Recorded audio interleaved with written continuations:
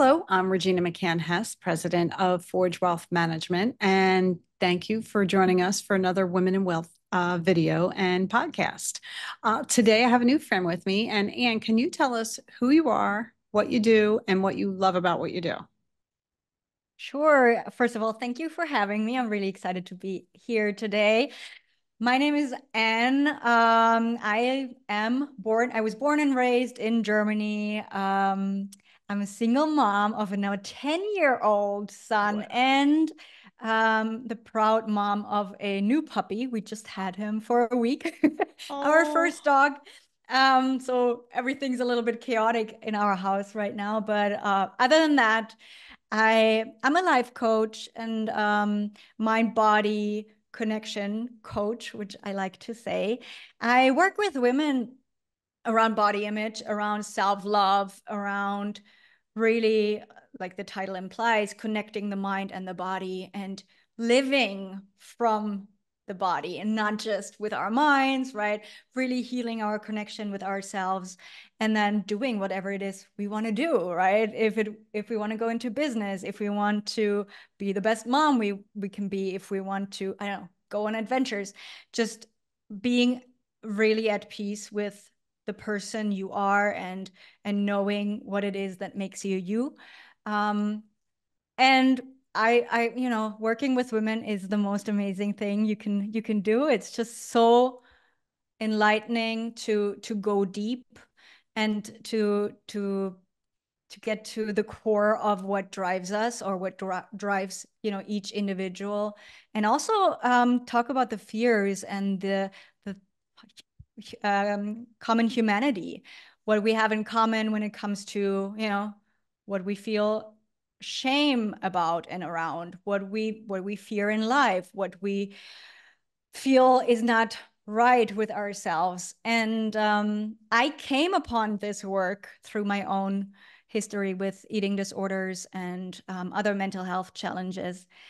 And when I started to recover many, many, many, many years ago, I started to tip my little toe into the life coaching community. And here I am many, many years later working with women. And sometimes I have to pinch myself, that I'm actually doing this, being on the other side, because for so long I felt like I was just watching everyone else live and I was sitting actually really in my bedroom, unable to go outside, unable to leave that room for so long. And yeah, sometimes that just alone makes me pause and think, yes. the human spirit can change and evolve so much. Yeah, for sure. For sure. Thank you so much for sharing that. I know that is really, really difficult to go through. We have experienced that in our family. So I know it can be a very dark place and for everyone involved. So I am so awed by you that you were able to not only successfully navigate that, but also helping other people with body image and eating disorders and some of the other things you're helping people with, because it is sometimes one of those situations where you can't talk about it. People Yeah, can't know about it. yeah, It's like a big secret, and that makes it worse than being able to actually, like, oh yeah, I have diabetes. You can say right, that, right, right? Why shouldn't right, you be able to say I have an eating right. disorder or I have a mental health disorder or something like that? So cheers to you, girlfriend. Thank you. And I when I started opening up about that, that's exactly what people around me told me. They were like, "You'll never get a job. You'll never be able to be employed." And thinking back to 15 years ago, really we didn't talk about eating disorders and mental health challenges the way we do now. So we've grown so much, and I'm very glad that we did. But for me, it was just selfishly, it helped me to talk about it Yeah. and to be like, Yeah. this is what I'm struggling with. And it kept me accountable. So whenever someone told me that, don't do it, I was like, no, this is this is what I need to do to keep going. For some reason I couldn't, I think, and if you've been around someone who has these struggles, you keep it secret for so long, and it's a very open secret because everyone around you, right, knows what you're going through, but you're lying and you're telling, and you always say, no, I'm fine, I'm good, I'm really, really fine, I'm smiling, look at me.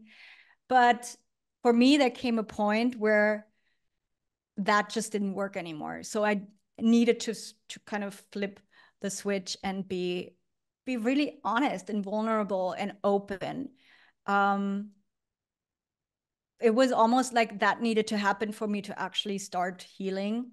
Yeah. And I think sometimes when I talked about it and I thought about, if just one person out there hears this or sees it or can relate in some shape or form, then my own struggle was not in vain, right? It happened for a greater purpose. So yeah, it was selfishly, I just talked about it far and wide, Good. and it helped me. Good. And yeah.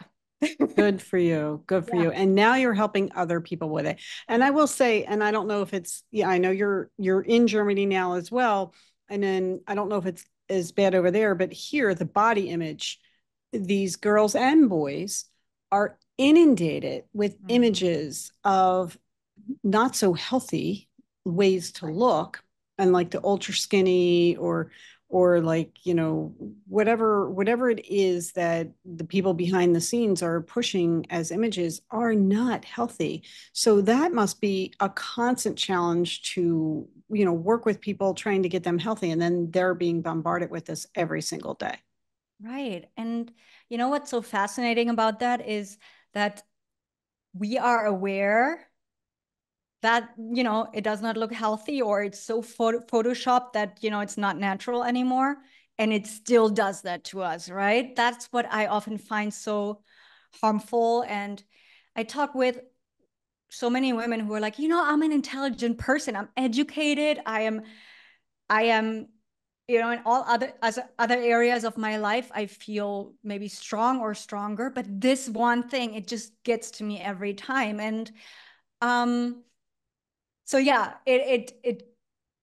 you don't even have to have been sick, in quotes, to be affected by these images. It does something, and we're brainwashed, all of us, right? We have been brainwashed throughout, and oftentimes that even the attempts to portray other body types, they fall flat because we're so programmed to only see one kind of beautiful that we almost cannot see, or it feels wrong to see natural, women or other body types. And I feel like the one thing that we can do is expose ourselves over and over and over again to other body types, to reality, to be outside, to look around, to go to the beach and see other women, and not judging, but just becoming aware of, like, who looks the way models look. Like, is there actually someone, maybe one person, who is like this, and the rest, Yeah. they're different, they're big and tall and short, and you know um that that can be very helpful to just be like, all right, I'm actually going to live here in reality. And but yeah, my son, actually, who I just said he's 10 years old, he in our house, we don't talk about diet. I've never made any judgments about his body. We don't talk about food in good and bad terms. And he came to me a few months ago and he was like, out of the blue, Mommy, can I go running with you tomorrow? My body is fat. Oh, And they pick it up. Like, it was all good. He just made that one comment. I never heard about it ever again. I don't know, but something must have caused it, right? So children pick it up everywhere and they grow up with that. So I think that, yeah, it's on us to discern what is reality, what is not, and to affirm over and over and over again that bodies have cellulite, that bodies have pores, that bodies come in all shapes and sizes, and that it's not just something we say, but it's reality. It's like that's the way it Yeah. is, right? Yeah. So it's work, yeah, Yeah, but it's for doable. sure. For sure. Now, I know you coach on a couple different topics, so tell us a little bit about your coaching. Yeah. So I started out coaching women who struggle with body image issues and really work on that body positivity. And as I grew as a person, as I evolved, and got more training, I also started to work with women around leadership, business. Um, and it actually happened very naturally in that if you connect with your body, and if you're like, okay, I'm not just a head, I'm actually an entire human being, you feel more confident and you feel more daring. And so yeah, I do both at this point, and it's so much fun to just support women in being the person they want to be in the end, right? And just having, most women who come to me, they're like, I have this vision, or I have this job that I want to go after, but there's something, right? But I don't look, or but I don't feel confident. So we really go deep into this, and we make it fun. I like making the work fun. Good. Yeah, because it's hard Yeah, work. it is. And it's serious work, but we don't have to be serious all the time. We can Right. actually have have fun, changing or yeah, changing our point of view. And for me, around wealth and leadership, I always thought, and I had this very firm belief, very firm, it was not even a belief, it was like 100% certain, I will never ever make my own money.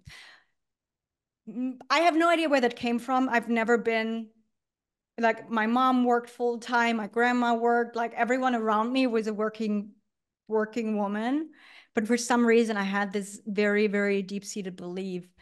And the older I got, and I made money, and I was able to have a job, and now I've raised my son alone for 10 years. Um, but having to change that belief was almost harder than the eating disorder, because it was so firmly implanted. And I feel like as women, we all of us have a certain belief. Like, it doesn't have to be around the money aspect, but it could Mhm. be about the career, or it could be about um, public speaking, or walking into a boardroom and being like, I'm the only woman, or maybe there's only a couple of women here, but I belong and I deserve to be here.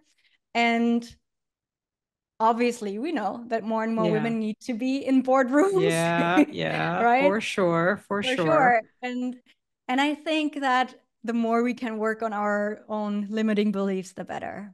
Yeah, for sure. And I guess, to me, it's like the imposter syndrome is Oh what you're yeah. describing. And I believe that women have struggle with that more than men. Because a lot of times we won't even apply for an advanced level position unless we have every single one of those traits or qualifications. Whereas guys, if they have half of them, they're like, yeah, I'll do that. And they apply for it. Right. So it's that struggle that we have internally that we're constantly fighting.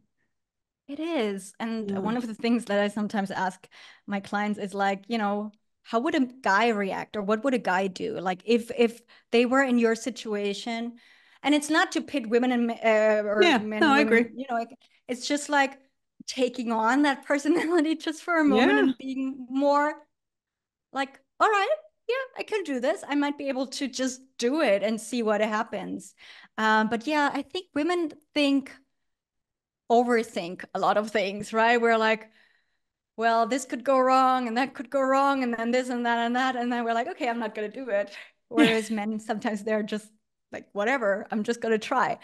And yeah, so there's a little bit of, sometimes we just have to kick our own butts and be like, Yeah. okay, what would a guy actually do?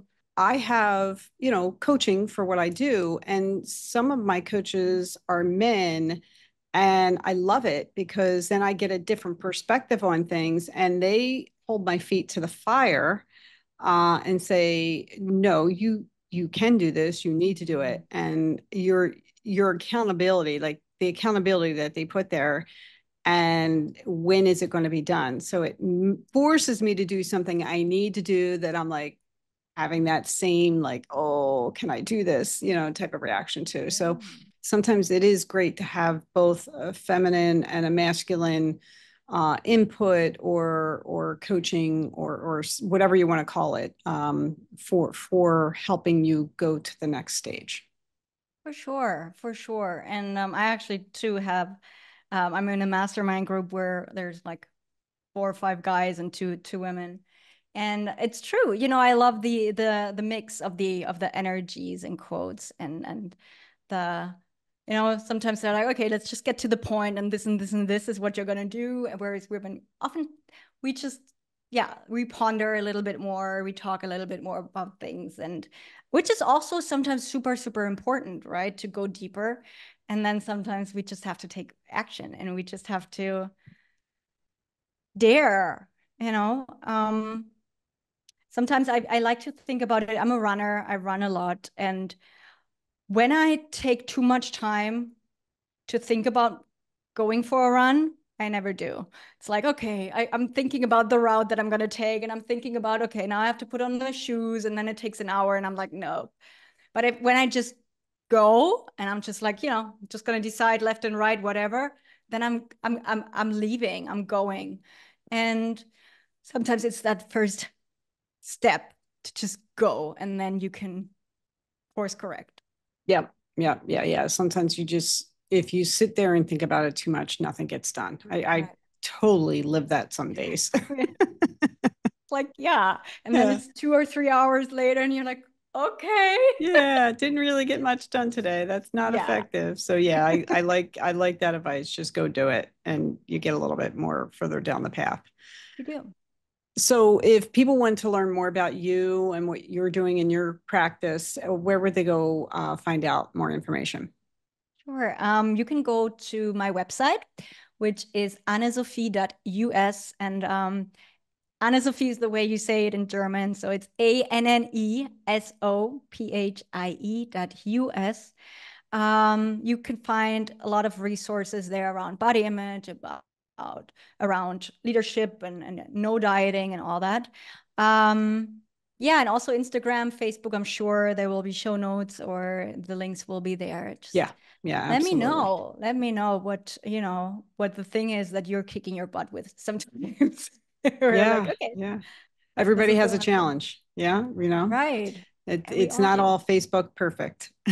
No, no. And that's another thing that can be like, oh, Oh everyone's yeah. living that perfect life, but no, nobody We is. only put the good things on there. I freely admit I only put my like, oh, my kids are going back to Yeah, school. Oh, look how pretty this is. And right. then all the tough stuff, I'm like under the covers, like, oh, nobody needs to know about this. Nobody needs to know about the weeks before school Yeah. started, right? Oh, yeah. Yeah. Yeah, It's crazy. That's for family who have to listen to me. that's correct. That's correct. I feel you, but yeah, it's still fun to connect. It's still fun to Absolutely. connect and to just, sometimes to also see how small the world is and how familiar everything can be if we connect on certain topics. And I love that part about social media a lot. Yeah. That's awesome. That's awesome. So tell us maybe a challenge that you have faced as a professional woman. Wow, one of the biggest challenges was I was a single mom from day one, and I'm a little bit of a workaholic. I've always loved my work, and I feel like being patient with myself and with the process of, being having, I mean, it's been 10 years since he was a newborn, but having that newborn that I was responsible for and really wanting it, like I wanted to have a child, and also loving my work and getting a lot of criticism from the outside of being a full-time working mom and not Mm. apologizing for it. Yeah, you So, shouldn't. right. But I had to come to terms with that. I really had to, that took me a while to be like, I'm still a great mom. My son has not lacked anything. He knows I'm always at home most of the time. I work from home. Most of the time I'm here. When he comes home from school, I'm there. Like I carve out time for him. And he also knows I love to work. So, but that has been difficult. That not taking on the criticism of others and putting it on myself, Mm. and or then going into defense mode and being like, well, at least I'm working, look at you, right? Like that's not, that's also not the person I want to be, or that's not who I am and what I think. So really being like, this is my way of doing it, and my son will know that, that's just the life that we live. And he will come to learn that you need to work hard also at times to be able to afford things. And that work is not something to be dreaded or to be, pushed aside, or be like something like, oh, I have to do this, Yeah, that, you yeah, know, can yeah. it, can it just be Friday night? Um, yeah. So I guess that was definitely, it was the mindset thing. Yeah. Well, you're also setting a very good example for him by showing him that, you know, nothing is free. And one, we have to earn a living. And two, it's important to do something you love Correct. because then you want to do it. You You actually want want to to work. work, right? Yeah. Yeah. So I think that's kudos to you. I'm not surprised that people gave you a hard time, but Yeah. it's still like, wow, really? Why do we do that to Yeah. ourselves, right? Or, Yeah. or to each Yeah. other? It's like, yeah, it's yeah, it's not surprising. I feel like we can do better and be better as women. And I'm very hopeful that in the future, everyone has their place, whether you want to work, whether you work part-time, whether you're a stay-at-home mom, whatever it is you want to do, whatever you can do, Right. just do it. Right. Um, and own it in a way. Um, Exactly. yeah. Exactly. Yeah. Mm. And then you also have the question of like, and then how is that helping him if you are not working? Like then he Right. doesn't have what he Right. needs. Like some Correct. people just don't think through those kind of Correct. comments. So Yeah, they don't. And good for you.